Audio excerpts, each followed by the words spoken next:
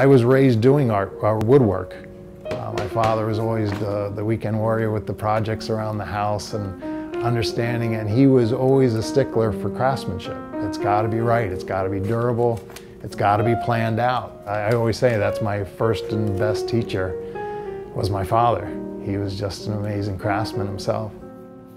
Most of my work centers around commission work, which is making panels for people's homes or businesses, churches. Most common for me is stained glass, where we take the sheets of hard glass and we cut them up and we kind of make puzzle pieces out of them and join them together with lead cane to create an image to frame and then set into a window.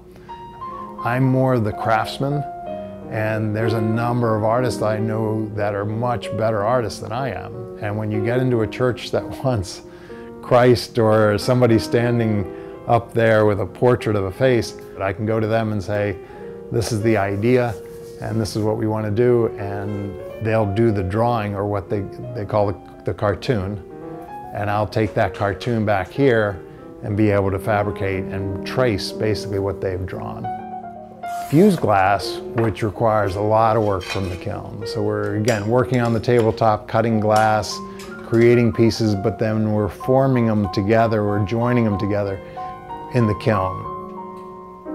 The style of pieces that I'm doing right now, I'm doing, I don't know if they're detailed, but they're fragile. We have a product called frit, and frit is basically ground up glass. What I've been doing lately is putting it down and firing it just till it melts together. So I'm getting a very thin, almost paper thin, what we call a wafer of frit.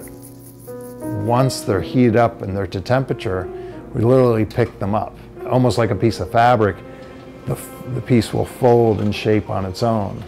And depending on the heat and depending on how high we lift it, we'll get different shapes. We all start out as artists. You know, we all went to kindergarten and we slapped that paint on the paper with our fingers and we called it clouds or whatever, and we were proud of it. And our parents were proud of it. They put it up on the refrigerator. But we lose that somewhere.